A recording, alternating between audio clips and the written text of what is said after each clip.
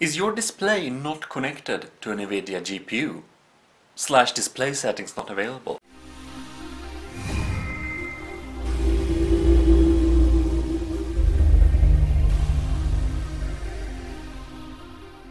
I will now tell you the most common fix to solve this problem. And you may think it's weird. I have a computer out here that's completely disconnected from everything, but this is because it's much easier to show you this way. And of course, you know, your graphics card has to be connected with power and everything to work. But let's say that your graphics card is connected up as it should be and not standing on my interesting Norwegian chair, but inside a case. Well, and you still get this message. Well, ladies and gentlemen, the problem is simply like this. You probably connected your monitor to your motherboard. You need to connect your monitor cable, signal cable needs to go to the graphics card directly.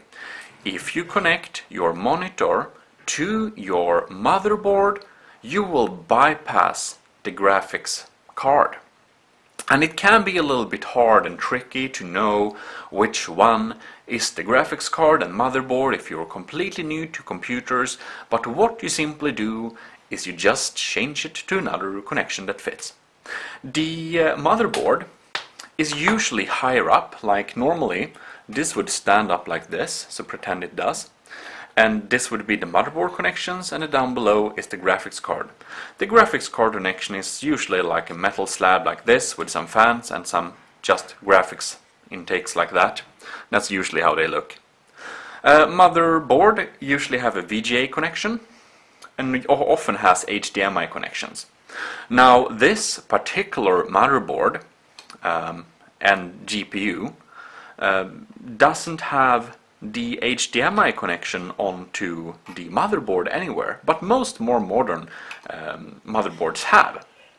But if you connect your HDMI here and not here, well, you'll get the same problem. It's not connected. So put them in your graphics card. But you might say that, hey, my graphics card, most doesn't anymore, doesn't have a VGA connector. Only my motherboard has a VGA connector, and I need it for my monitor. Well, fortunately for you, most graphics cards have a DVI connector, and one of them are mixed, which means you can input an analog and a digital signal into them. They usually have a cross inside them. And there are adapters you can get that go from DVI, analog, to VGA, which is always analog.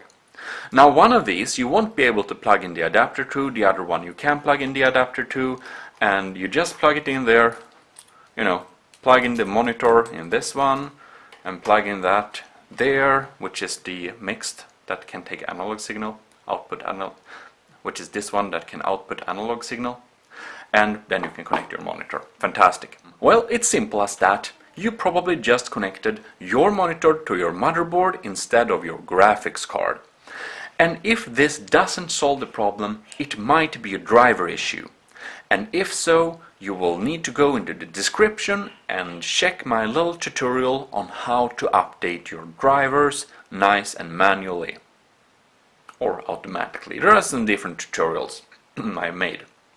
And there is also the possibility that your CPU's built-in graphics chip is taking or getting prioritized over your dedicated graphics card. And well, what you need to do then is watch another tutorial on how to switch from Intel to dedicated graphics. Those are also in the description.